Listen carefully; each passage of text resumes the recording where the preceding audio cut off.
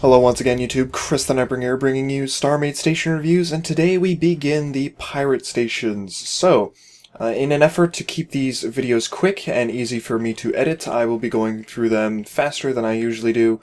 But nonetheless, you'll still see all of the station, and I've explored it beforehand in order to make sure that I get an idea of what I should be looking at. So we're going to take a quick look at the Asteroid Alpha station, created by Kill-A-Will, spelled with ones instead of L's. Very mysterious. Anyway, here we have it. This is the asteroid station.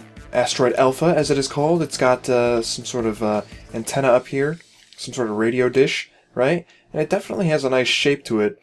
It's interesting that they put the shield and power blocks on there to give it some texture. Although I do wish that, again, wedges be important. Wedges everywhere. It's a bit strange. There do seem to be some wedges here and here, but not anywhere else, and that's a little weird. Also, the base of the structure has wedges as well. So I'm guessing, maybe the builder decided that keeping it like this was a better look. I'm not gonna agree with that.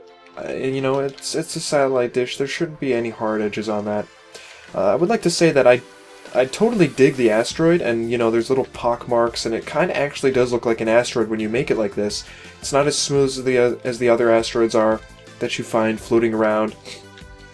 However, you can kind of tell that it's been placed down because of the build mode, and you can see where there's like steps where the blocks have been placed, and I would suggest rounding that out a little bit more. Definitely keep the whole texture type of thing that you've got going on with these big pockmarks, but definitely make sure that the build process has kind of been, smoothened out a little bit.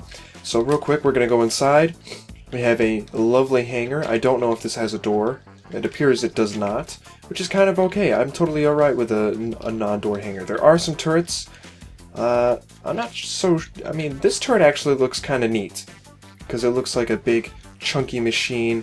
The variety of textures on it does give it the indication that it's, an actual mechanical device. I mean, I still would armor it, as they have done with this one, and I'd also see about, potentially executing this a little bit, well, better. I mean, the shape of it is fine, but, I don't know how I feel about, having the blocks exposed out here like this, People can come up with some really neat turret designs, and I don't think we should, cop out on turret designs just because it's a turret, I mean, it should get just as much attention as any other detail of the station.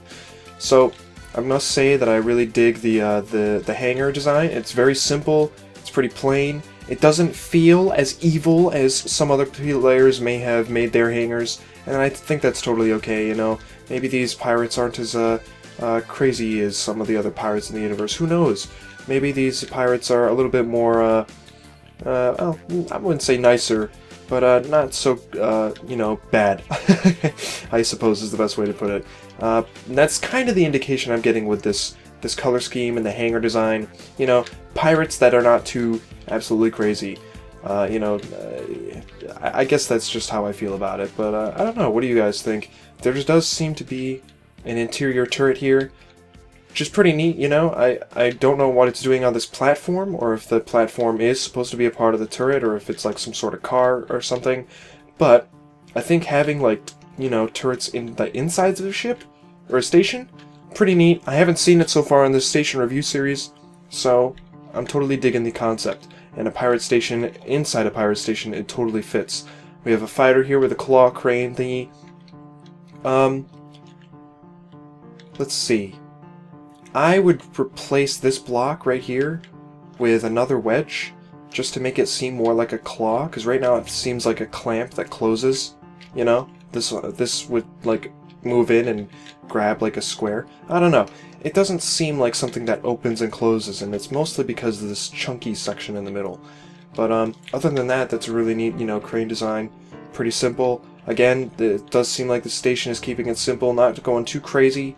And that's okay, as long as it's executed well. I don't think it's too bad, it's not a problem. We do have some doorways. I have explored the station, so... God damn it, I don't understand. is there not a doorway here? Should just activate. And it just kicked me out again. Oh, it's because these things are in the way. Well, that's annoying. I guess all the doors would automatically be opening. We have a reactor here. It's quite simple, and it's you know, they've incorporated shield blocks in a reactor, which is not the usual. Most the time I see reactors made out of, you know, blue lights and the power reactors and the power tanks. There is a missing block here. Oh god, what is all this? There appears to be a lot of... There's like a tunnel. Holy shit. Sorry for the swearing, but holy crap. What's up with that? Interesting. Over here is the actual command room. And this features a really cool blast shield. And with the new hardened... the hardened doors, the blast doors, we could totally replace this with blast doors and have it be like an actual blast shield that, you know, comes down and protects this control room. It's a pretty simple design, but it's pretty neat at the same time. I do wish there was a little bit more depth on this wall. You know, they've got the depth going on right here, and it actually works really well. But I think, you know, they could try and apply it to this side as well, and this room would be like perfectly completed, all of that stuff. Built by Killer Will. So real quick, we'll fly down to the rest of the stuff. This door is apparently jammed, so you gotta be careful, because if it becomes unjammed as you walk through it, who knows, you may be squished. And let's see, this is the control deck for the hangar. Quite simple. After all, it is a simple station. There's not a lot going on here. After all, you know, the hangar isn't very busy looking, you know, it's simple. I do like the shape, and I'm liking the color, and it doesn't even really bother me that there's no depth added to this room. It really doesn't. I mean, that looks good enough. I'll be honest. It's not often that I would want that, but in a station as simple as this one, you know, you don't need all the crazy details. It was built with this entire aesthetic in mind. So we have a doorway to the brig over here. I'm not sure why, but the lights are blinking already. But we can activate this button and it will open up all the cells. We can come down here, and in here is the armory. I must say that I like this actual, you know, armory design. They've got some more flashing lights in here, which I didn't notice, and some plex storage kind of built into this, like, you know, wall section. And that's actually kind of reminiscent of what an actual armory looks like. Although I'm not sure about the hazard stripes. I personally don't like hazard stripes that much. I kind of use them as sparingly as I can, because it does throw in two colors and a pattern into an area, and, you know, when people use them a lot, sometimes it just, you know, bugs me, I guess. I don't know. It's not that I'm saying that it's used incorrectly in the station, excuse me, at all. It's just that sometimes you gotta be careful where you put these, because it can create a lot more movement in an area than you anticipate or desire. So we have some sort of external or upper area here that leads to an external area with this airlock, which is actually a pretty neat airlock, and of course I messed that up again. Is this the door? God damn it, where's the door? I don't understand. I don't. There's the door. Is it a... Yeah, okay, so there's... It's... okay. I think technically an airlock should have two doors. Also, it's kind of interesting that they have an airlock up here but nowhere else on the station. So I'm assuming that, you know, the hangar has some sort of force field on it. So, God, I feel weird giving this station a rating, and I say that because it's the first station that I've seen so far. But I'm gonna definitely say that the effort is there. I think it's pretty neat, you know, it's got some cool ideas. I definitely think there's potential to put a few more things in the station, but I'm not going to say that it's a necessity, because this station pretty much has everything this station needs, but including a few more things would definitely add to the value of it, of course.